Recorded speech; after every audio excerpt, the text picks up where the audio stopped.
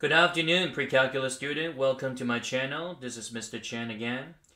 And today I would like to talk about the exponential functions.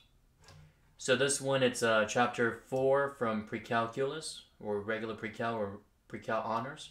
But some of the stuff might be a little bit more rigorous compared to what the textbook is showing and what the teacher, you guys have talking about in pre-cal. So check it out. So the first part is about making a graph for the exponential functions.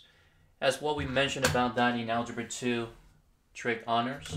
So for exponential functions, normally we do have a general form. So that general form, it's written as y equals a times the base b to the power of x minus h plus k.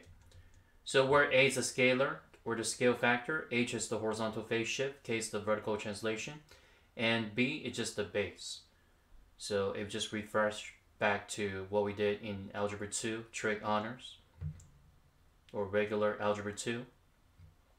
Okay, so one thing that you want to compare and contrast right here. So before you do that, so you probably want to rewrite this one. So this one basically is written as y equals 2 to the power of negative 1 times the quantity of 1 minus x, and then plus 2. So basically this one, after you distribute, so this one is written as y equals 2 to the power of negative 1 plus x. So in other words, it's 2 to the power of x minus 1. So basically I just want to rewrite it. So I just want to put it into the basic form. Because this one involved with fractions, and this one is started with the constant with the negative exponent. So I just want to line up with the exact same kind of structure as what we have for the general form. So compare and contrast. So the value of a, which is 1, and the base obviously is 2, and then h. So this one, after we simplified it, so h is pretty easy to define, which is just 1, and then the value of k is 2. And keep that in mind that the value of k for the exponential functions, there's another meaning for that, and if you guys do remember what that is.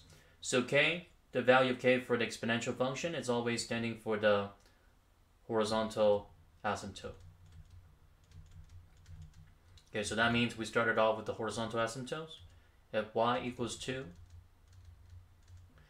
And now for those you might be wondering, what about the rest of the points? So we can always set up the xy table, put in some easy number. So normally I would like to choose a negative number, a neutral number, and a positive number. So started off with negative 1. So negative 1 minus 1, negative 2. So 2 to the power of negative 2, which is 1/4. 1/4 plus 2. And then that would be 2 and 1/4. So 2 and 1/4, or 2.25. And then the next one, neutral number, 0. So 0 minus 1, negative 1. So 2 to the power of negative 1, 1/2 plus 2. So 2.5. So 2.5, or 2.5. And then plug in 1. So you do have 1 minus 1, 0.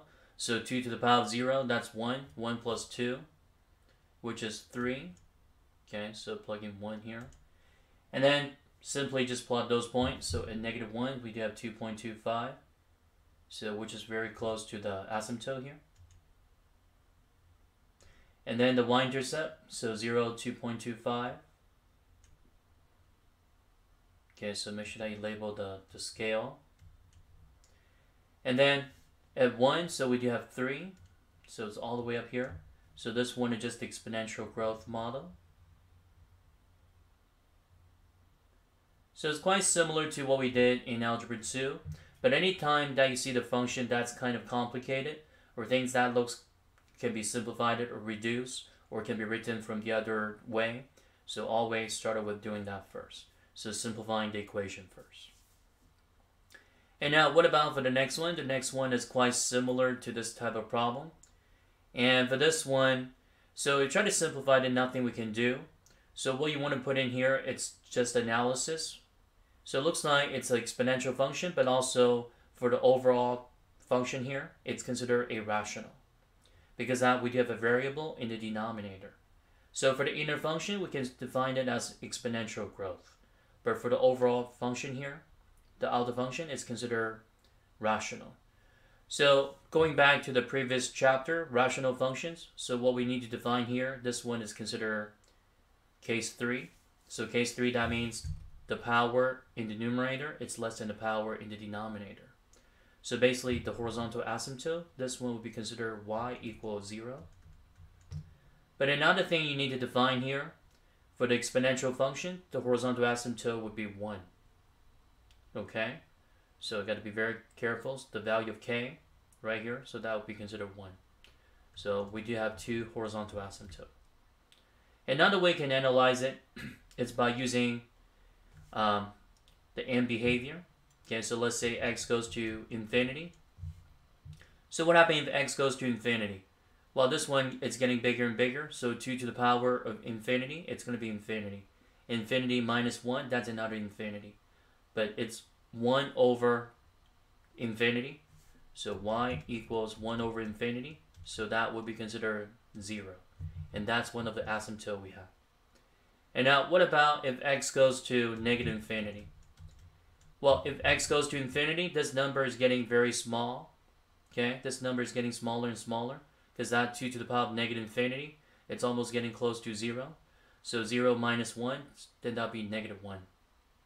Okay, so 1 over negative 1, then that'll be negative 1. By the way, the value of k here, it's negative 1. So then now the horizontal asymptote, it's negative 1.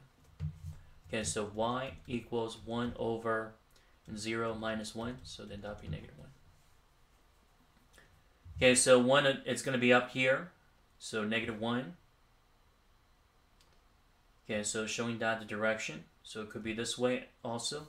Well, negative 1 is down here, excuse me. We don't know which way that's being bounded, so we just want to put in 2 options. So either being bounded like this, or bounded from the right.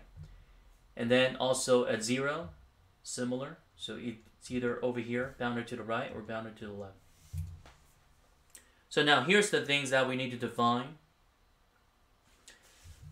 You know what? Actually, the direction, the end behavior tells you, so there's no need to put in 2 arrows. So x goes to infinity, so y goes to 0. Okay, so that means we're keeping this one here.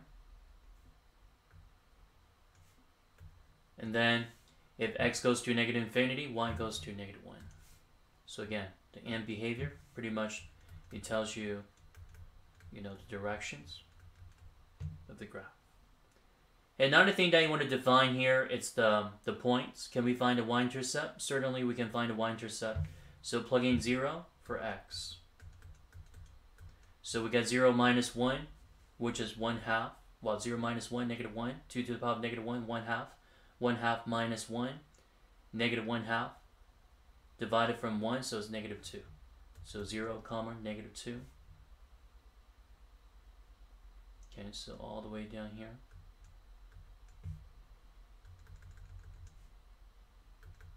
Okay, so just want to put a dotted line for the horizontal asymptote. And now another thing that you want to put in here, just put in any random points, any random number. Okay, so let's say that x equals 2. So 2 minus 1, 1s. So 2 to the first power, that's 2 minus 1, then that'd be 1. 1 over 1, 1. So 2, comma 1. Okay, so again, the graph is going to be going this way. So it's getting closer to the horizontal asymptote. But what about the other direction here? So the other direction showing that it's getting close to negative 1. So let's find out any negative number. So let's say negative 2. So negative 2 minus 1, then that'd be negative 3. So 2 to the power of negative 3, which is what? 1 over 8. 1/8 minus 1, negative 7 over 8. And then take the reciprocal, because that's 1 over negative 7 over 8. So negative 8 over 7. So at negative 2, so we do have negative 1 and 1/7. So somewhere down here. So eventually the graph is going to be going this way. Again, as x is getting bigger and bigger, so y is getting closer and closer to the 0. And then the other direction here, if x is getting smaller and smaller, getting to the negative direction, so that means y is getting closer and closer to the horizontal asymptote at 1. Okay, so it's an interesting graph. So this one, you can always check that on the TI or the decimal. Okay, so make sure that you need to find out the end behavior, because that pretty much it shows you the asymptote here. Okay, so, so the next problem, excuse me. So the next one is quite similar to what we got here. So try this one. So find out the M behavior and find out the VA if that's possible. But this one, there's no VA, okay? Because the denominator cannot be 0 here. If you try to set the denominator equals 0, well, is that possible? Oh, you know what? Another thing is that VA, right? A lot of people might be wondering, so what that is. So normally we set the denominator equals 0, so 2 to the power of x minus 1 equals 0. So 2 to the power of x minus 1 equals 1. So in order to have a VA, so x got to be 1.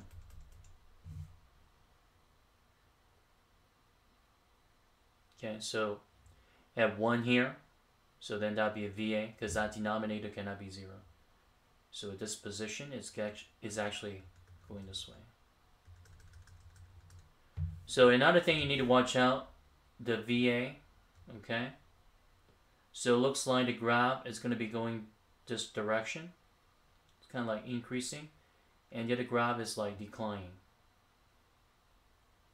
Because that at 0, we can define that point. Okay, so 1 is going this way.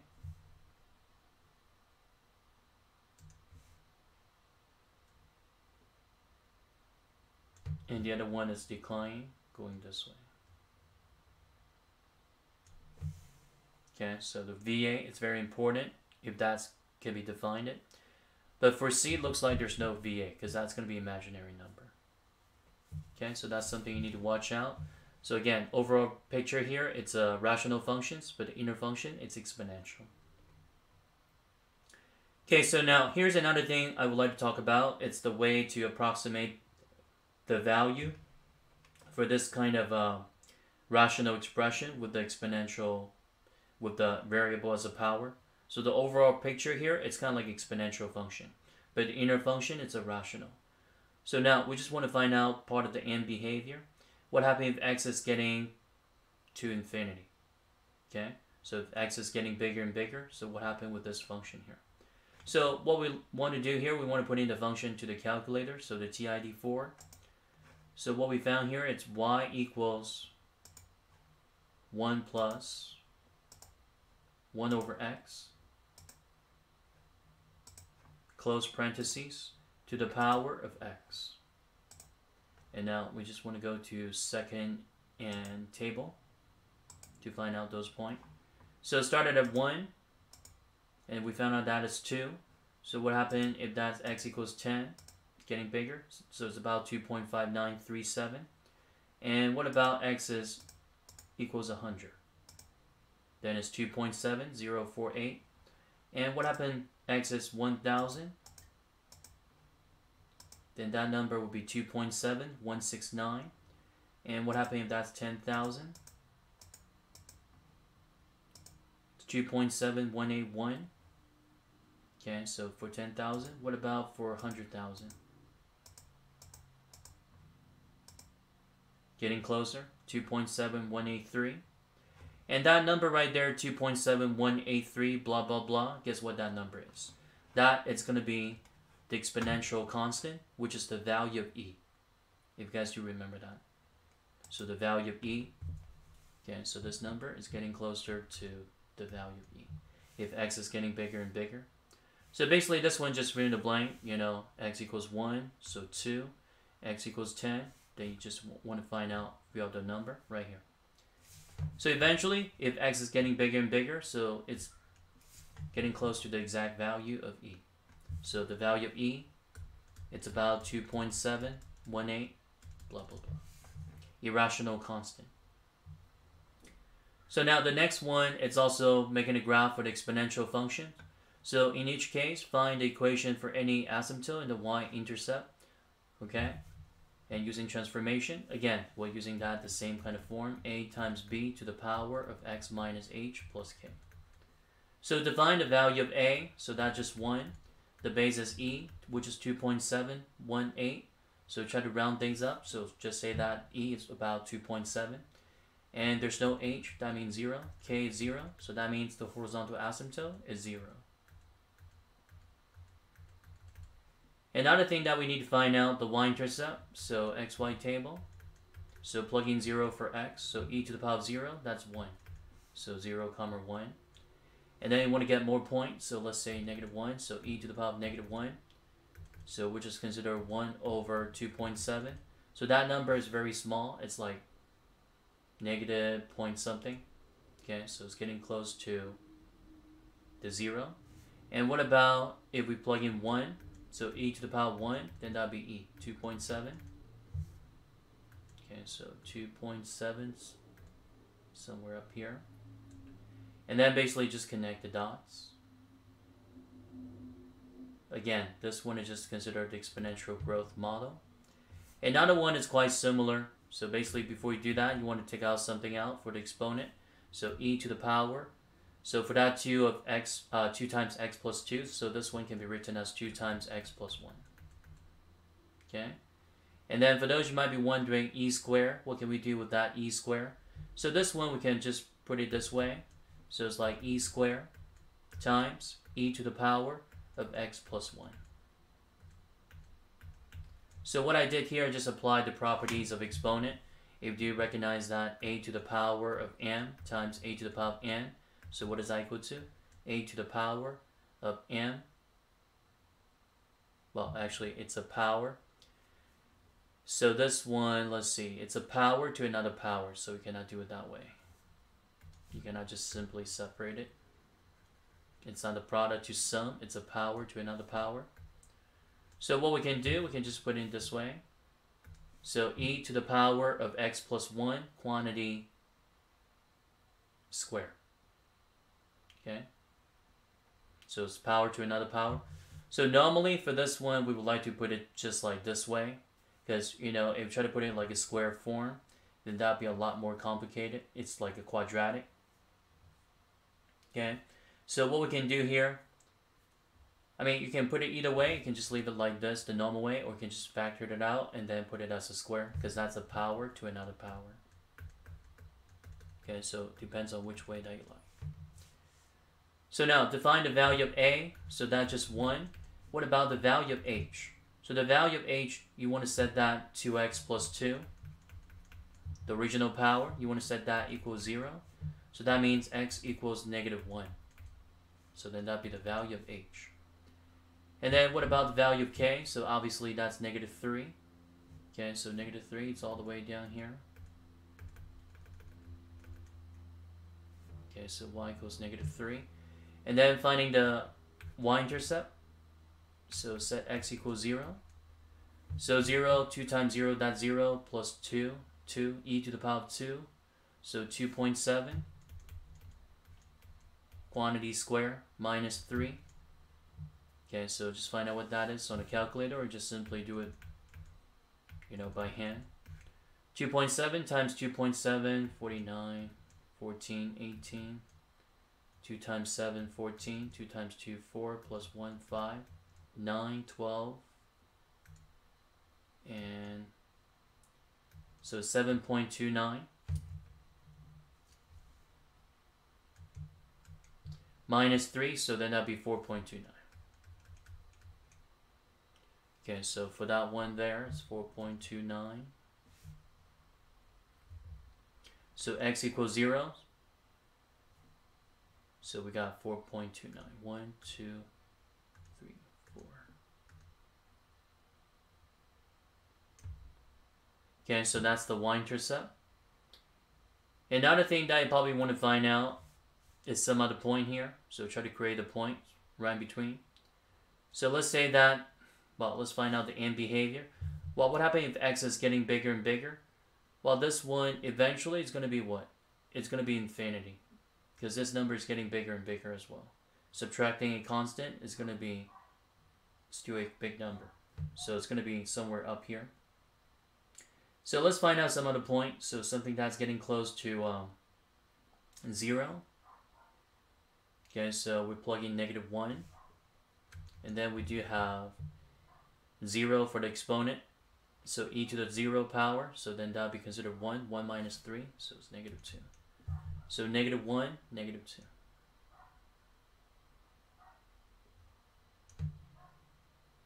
And what about if x is getting smaller and smaller? It's like negative number, but it's getting smaller and smaller. So this one eventually is getting close to 0. So 0 minus 3, it's going to be getting close to the horizontal asymptote. So this one somehow just the other exponential growth model, but it's growing pretty fast due to the quadratic. Okay, the quadratic for the power, or the power to another power. Okay, it's the scalar right here, the 2. Okay, so that's just another exponential growth model. Okay, so you can always check down the calculator. So e to the power of 2x plus 2 minus 3. Okay, so check that here. So e, so second e to the power. Okay, I put in the power twice. So just put in 2 times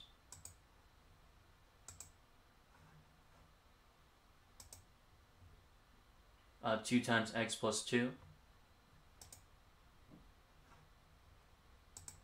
Okay, let's start it over again. So e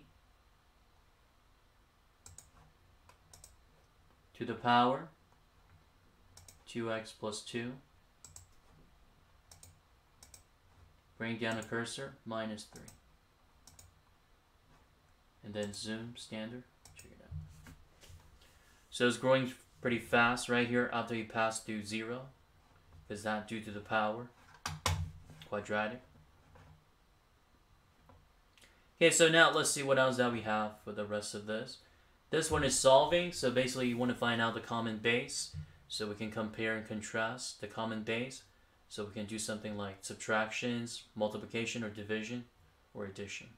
Okay, so check this out. So y equals 64 can be written as 4 to the power of 3 to the power of x. And then 0.25 can be written as 1/4 to the power of 3x plus 2. And then 1/4 can be written as 4 to the power of negative 1 times the quantity of 3x plus 2. And this one is 4 to the power of 3x. So basically this one is under the same base. So they're both equal to y, so that means we can set them equal to each other. So 4 to the power of 3x, so that equals 4 to the power of negative times quantity of 3x plus 2. So basically the same base got cancelled. So what we found here is 3x equals negative 3x minus 2. So that means 6x equals negative 2. So x equals negative 2 over 6, which is negative 1/3.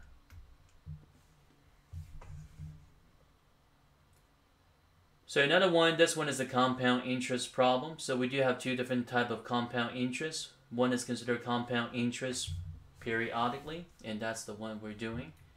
So a of t, so that equals p times 1 plus r over n to the power of nt. And you may notice that 1 plus r over n to the power of n, if r is getting bigger and bigger, so this quantity here, it's almost getting close to e. It's like exponent, like the constant, the special value of e, 2.7. Well, so let's find out. So what does that mean? P, so P is called the initial principal. Okay, so P is the initial principal. So showing that how much money that you put into the checking or the saving account. And then 1, guarantee that it's 100% always. And then R, it's called the interest rate. And then N, it's the number of compound.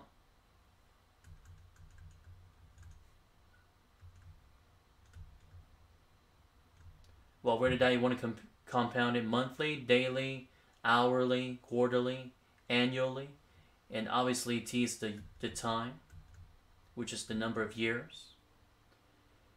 Okay, so started with this one. If one investment, okay, if one invests P dollars, so P dollar, at the 10% of compound yearly, that means annually, so that means N is 1. And how much money does one have after 10 years? The time. So this one in general, we put in P times 1 plus interest rate. So 0.1, 0.01. Well, let's see. 0.1, okay, 10%. Well, that's pretty high. Okay, so 0.1 over n over 1 to the power of nt. So 1 times 10. So basically this one can be simplified into p times 1 plus 0.1 to the power of 10. Okay, so the number like that. And then the next one just follow at 0. Okay, so not started at 1, so it's 0. So that means then that's just the initial principal. Because that, whatever the base that is, to the power of 0, then that's just 1. So that's just p. So start off with the initial amount.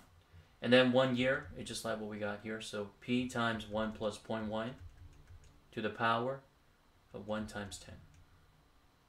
And then 2 years, so basically the same thing with the base. But it's 2 times 10, then that'd be 20 for the power.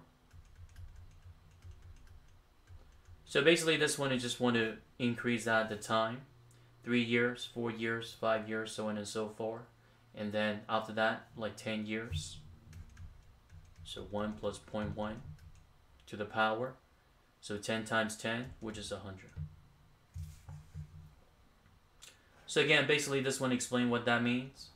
So A, the final amount. P, the initial investment or the initial principal. R, it's the interest rate in decimal. And then N is the number of times compound in 1 year. Again, could be compound yearly, monthly, hourly, daily, you know, things like that. And then T is the time in years. Okay, so check it out this one here. So David has $10,480 at the end of 8 years. Okay, so then that'll be the what? The final amount. And how much did he invest to the nearest dollar at the rate of 2.8% compounded monthly? So that's monthly, and then that'll be what? 12, because that's 12 months per year. 2.8%, so which is considered 0.028 for the decimal. Again, $10,480, so that's the final amount. And the time it takes, 8 years. So started with that 10,480. Principal, we don't know what that is. That's what we need to find out. So 1 plus R over N. So interest rate, so 0.028 all over 12. And then to the power of 12 times 8. And then the rest of this, so you want to solve for P. So try to do that on the calculator. This one here, it's going to be decimal. And then to the power, it's going to be a very small number. It's going to be a big number. And then you divide it by 10,480. Then you'll get the initial principal. Okay, so find out the exact value for this whole thing. And then divide it from 10,480. Okay. And now let's see what else. So what about if that's compound interest continuously? So that's another formula. So that would be considered y equals p times e to the power of rt. Okay. So determine the value of each expression as x goes to infinity. Again, so the one that we did earlier, if we see anything that 1 plus 1 over x to the power of x, as x is getting bigger and bigger, so y, it's always getting close to, well, not infinity, but it's getting close to the value of e. Okay, so we did that earlier with the table. So basically this one is written as 1 plus 1 over x to the power of x to the power of 5. So basically it's just like e to the power of 5. And now what about for this one? This one is quite similar.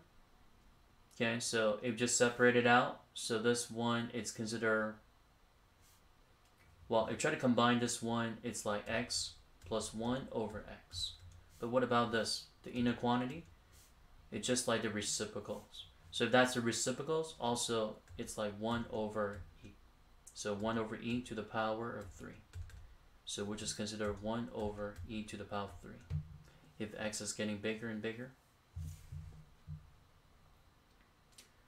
So here's another compound interest problem, but this one is compounded continuously. So the setup: invest $12,500 at 2.6% compound continuously, and receive $42,000 at the end of 2 years. So find the time.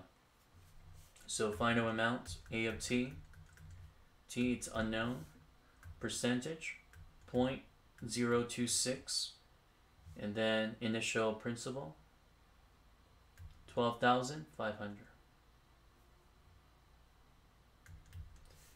So started with that 42,000, the final amount, okay, Alicia received. And then initial amount, so $12,500 times e to the power of 0.026 t.